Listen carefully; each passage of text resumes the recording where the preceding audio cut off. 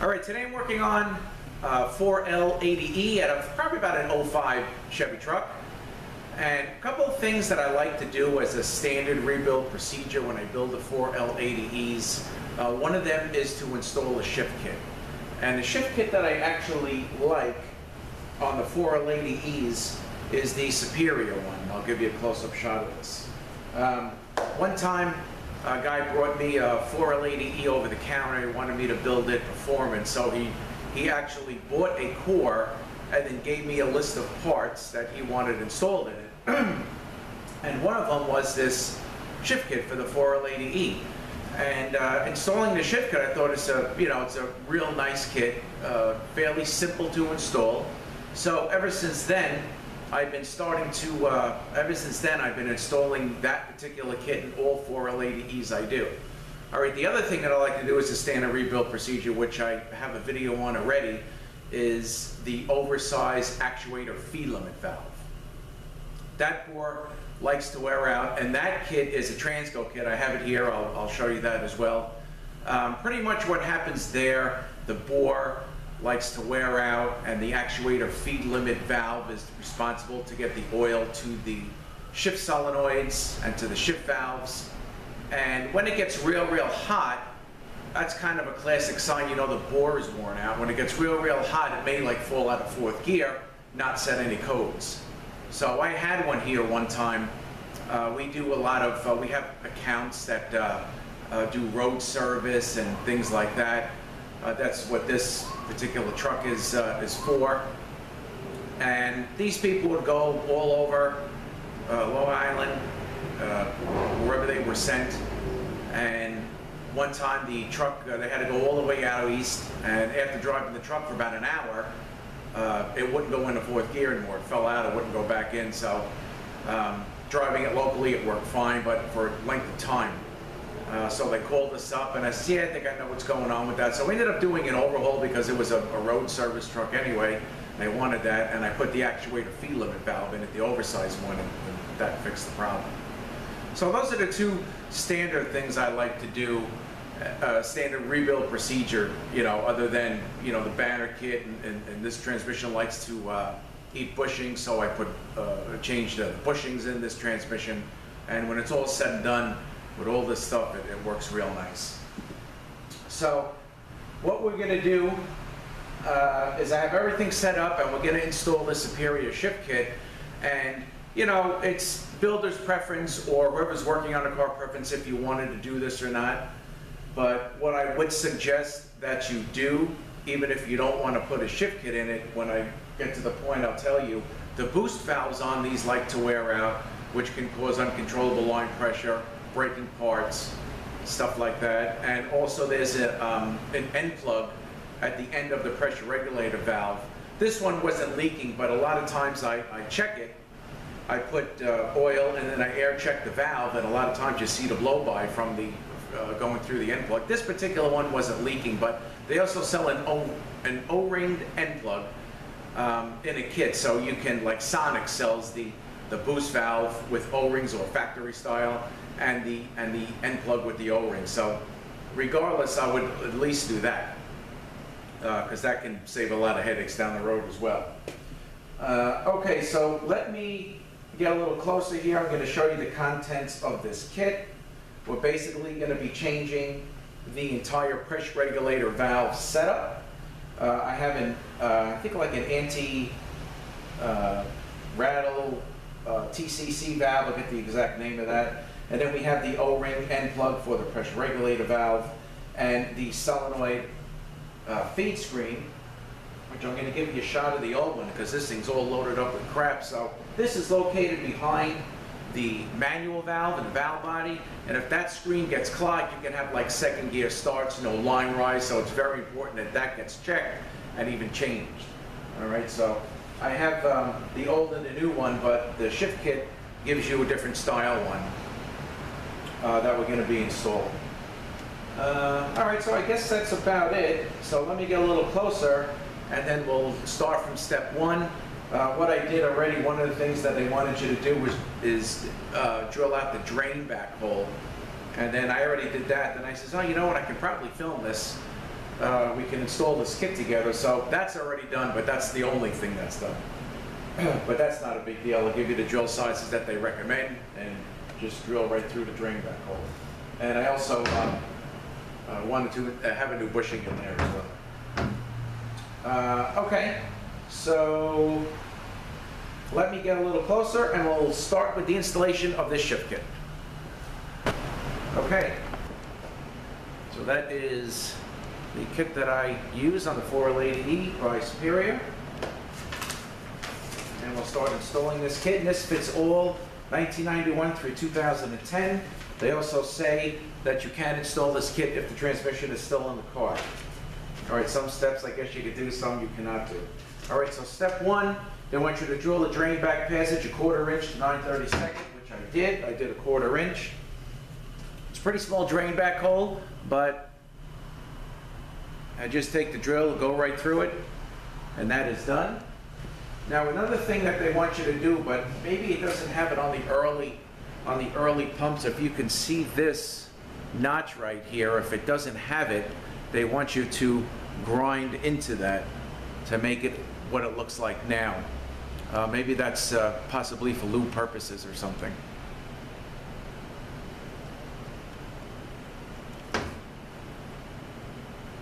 All right, it's step two. If your pump does not have the taper and the crescent, grind the taper as illustrated. So that would be this right here. All right, so now step three, as far as knocking in the pump bushing, you know, this probably goes for like really early pumps. I got a couple of notches here that are in the pump to stake the pump bushing. So if it doesn't have that, they would want you to maybe take a file and grind a couple of notches so you can stake the pump bushing to keep that from walking. All right, now step four, we're going to replace the entire pressure regulator assembly. All right, and this new regulator setup gives full-time lube. All right, so here is the old one. This is the old one here. And here is the boost valve. You know, again, this is a lot of wear. You know, it's very common for this to wear out and cause very high line pressure. And here is the O-ring, here is the end plug. That's at the end of that this likes to leak. And here is the new setup that we're going to be installing. So here is the boost valve. Okay, and then we have this washer here with a shoulder on it that's going to go here. All right, we have the bumper spring that's going to go here, and then the valve itself. So the setup is going to look like that. All right, so let's move this away. And the O-ring.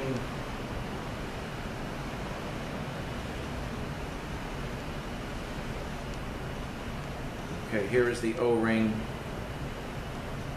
end plug. So we're going to actually put this in first.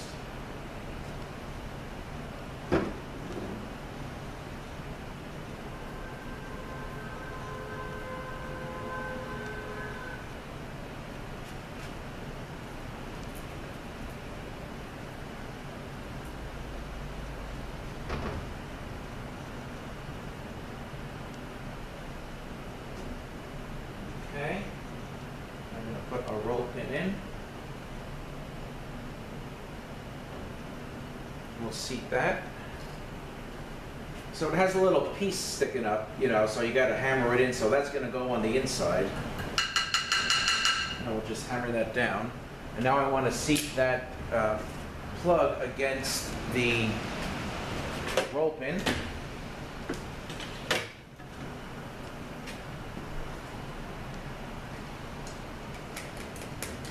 Okay.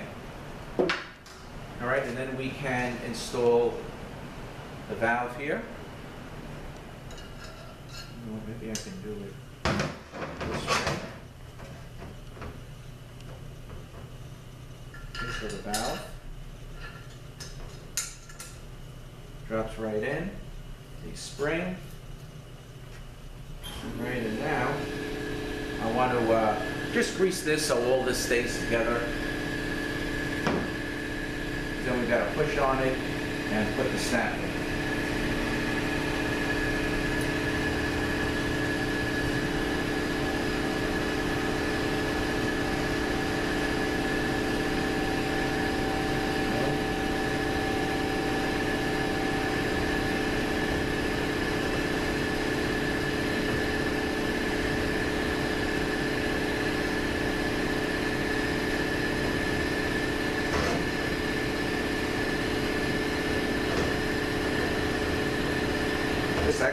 little tough coming out. The original one. Okay. Okay. Now, there is the snap ring, so we gotta get this thing down and put the snap ring in.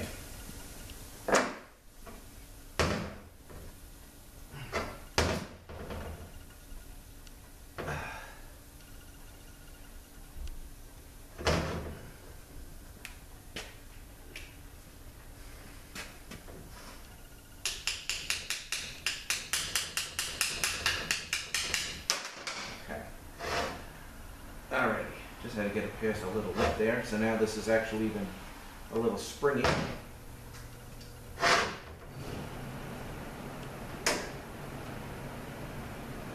going to squeeze the clip, push it down,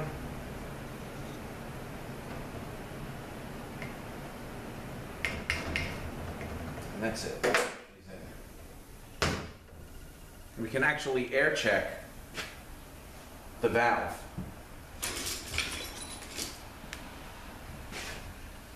Let me just make sure this is good.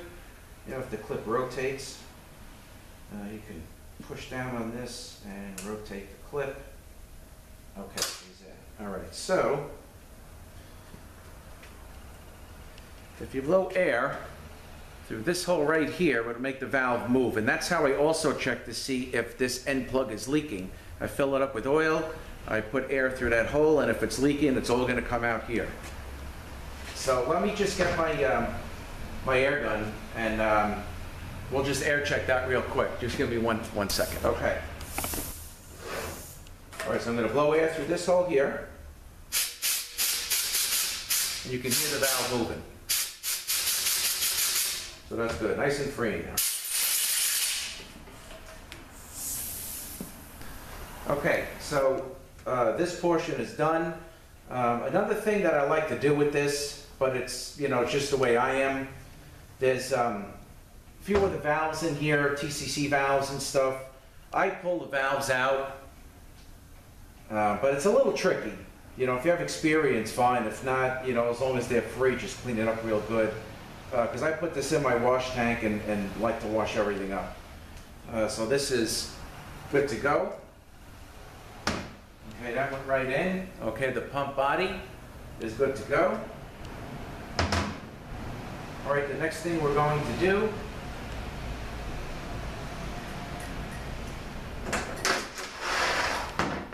okay, so that was step number 4.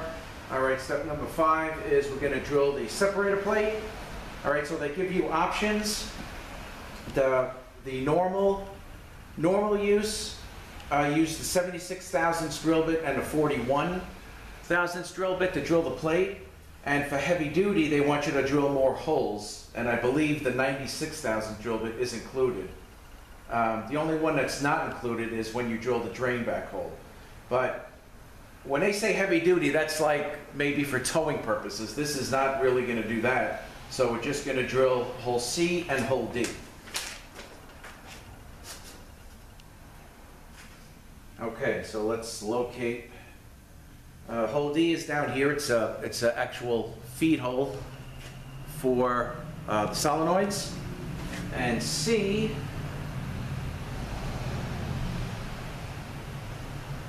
hole C, all right, so you have the large hole, right, if you can see that, and then a little one right next to it is the one we're going to drill. All right, so for that, we're going to use the 76 thousandths drill bit for normal use. Let's see. Yeah, 76, okay, so they give you the drill bit. Let me just measure this thing, make sure. Yes. Okay. All right, so that's it.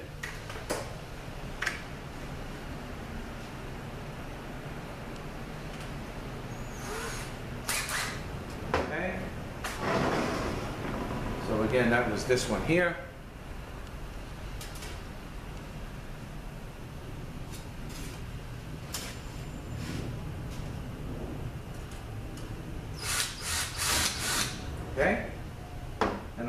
gonna file it flat. Has a little lip on it here, but not too bad. All right, the other one with the 41 thousandths drill bit, I can't fit it in. My drill doesn't close all the way like that, so I have this little thing with the drill bit on the end. And let me just point this down a little bit.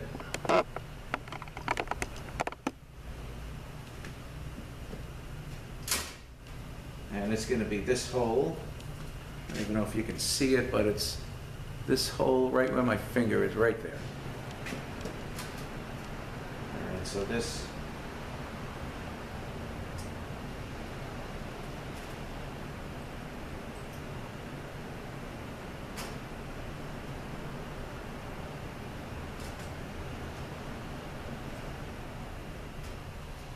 All right. Okay. Okay.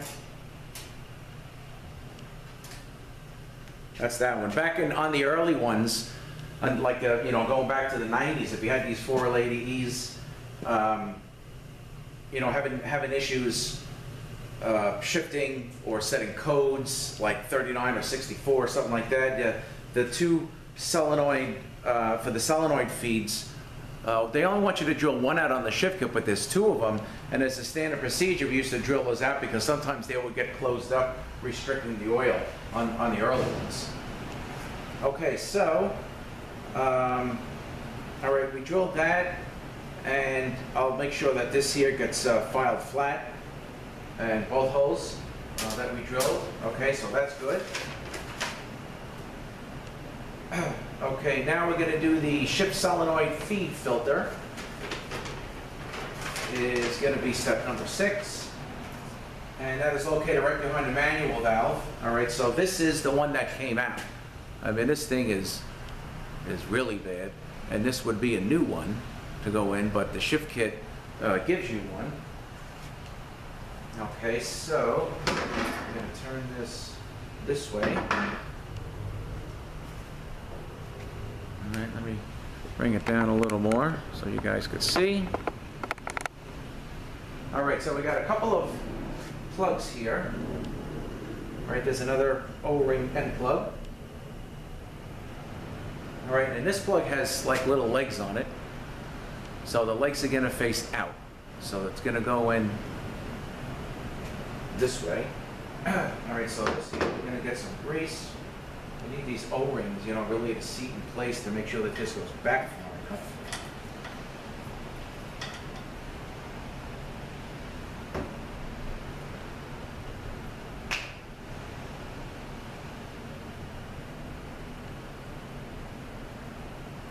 So that's the solenoid screw. Well, let's put this in first. Then I'll show you the solenoid screen for the EPC, which is inside the valve. Well, not inside, but that's also with an O-ring. Okay, so this we're gonna push back until it seats. All right, now the screen. Go this way. Now it's gonna actually go. Really can only go in one way for it to go in how it's supposed to. Okay. All right, so that is back all the way. So it has like a small, one end is smaller and the other one is slightly larger, so the smaller end will go in first. Then we're going to grease up this end plug.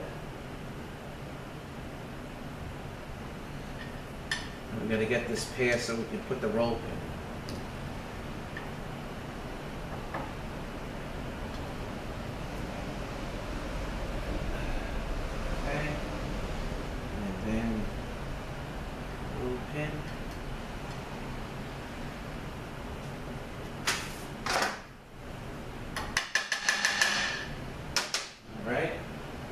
This is again the old end plug and the screen. So this is, they made the screen in two pieces because this is the piece that we put in, the metal plug with the legs is like the end of the screen. Okay. All right, so that is done. Pretty easy to put in this kit. All right, now I'm going to turn it over and go to step 7. All right, now they want you to remove the TCC solenoid, okay, and install the new valve, and that is the anti-shutter valve. And then we drop that in with the original spring. Okay, so here is the original setup. And I'm going to use the original spring. So that is the valve and spring. Okay. That is going to go here. EPC solenoid goes here.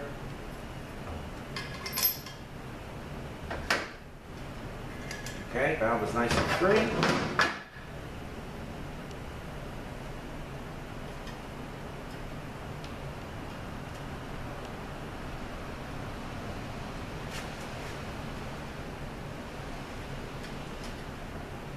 Back, put this down, and that's it. Now, if you want to do it heavy duty, like for towing, you would drill out that plate the way they want you to, and also there is an option to change the spring on the accumulator valve to a, you know, the one in the kit. But again, I don't do that because this really isn't considered heavy duty. And I think what they do consider heavy duty again is for towing. All right, here is the EPC screen. Might as well install this with you guys. Okay, and that is going to sit right. And just push that down. That's it. Okay, and the manual valve. Of course, once that screen is in, you know, manual valve will go right in.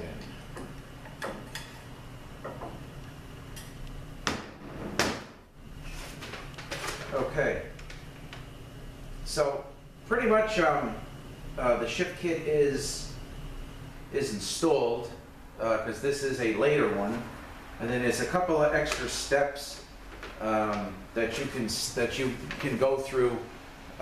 If you have a late case or an early case, you can drill a hole through this dam, and it said you can use any valve body that you would like. That's not an option. I don't really like to do that. And if you have an early valve body for the EPC, you'd have to drill like a vent. And this has it because the EPC solenoid goes here, and this is kind of like the vent right here. But if this is closed, then they just want you to drill something in this area for, let's see, a bleed. It's a bleed hole, a bleed slot. All right, also on the valve body, I mean the actuator filament valve is done already. And again, this is the Transgo kit. And it comes with, I think, like 3 or 4 valves. It comes with the reamer. I mean, it's just a great kit to use. I put the reamer on the drill and go right through. Also on the 480Es, because of these things are generally used in you know, big trucks, road service trucks, and these guys say, oh, it's got some, you know, road miles on it or heavy miles on it. I pull every valve out. It's fairly simple to do, and I like to wash up just the casting, get it nice and clean, and these valves just drop right back in. And this would be the spring if you want for the accumulator valve, if you wanted to do it for heavy duty use, which again, I do not do that. There's no need for that for what I put the kits in for. All right, I think that's about it on this shift kit install. You know, it's a nice, easy kit to do. It's quick. Let's see, anything else? I'll give you one other tip while I got you here.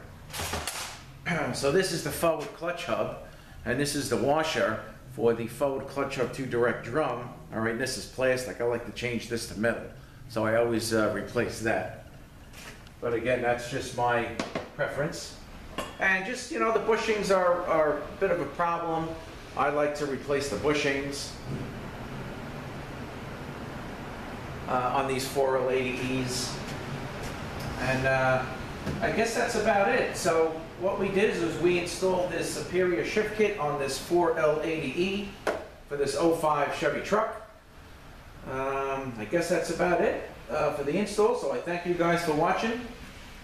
Have a great day, and we'll see you next one. Oh, also, before I go, you know, with these, as far as these solenoids go, these shift solenoids, you know, they've been updated a few times. So as a standard procedure, I would always change the shift solenoids on the 4L80E. All right, so I'm working on another 4L80E. I'm having a run on these transmissions lately, and of course, I'm doing another shift kit.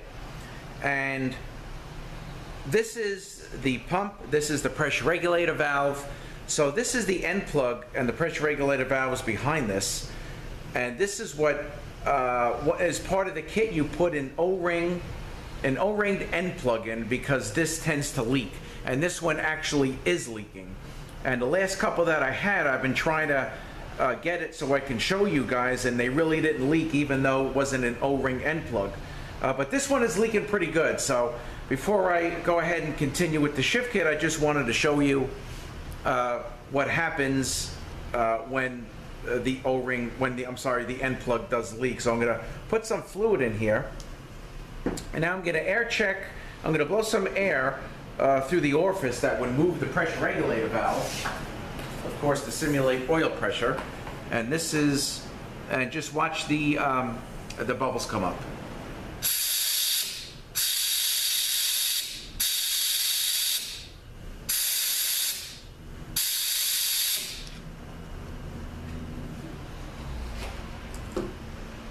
So that is one of the main reasons why we put the end plug there.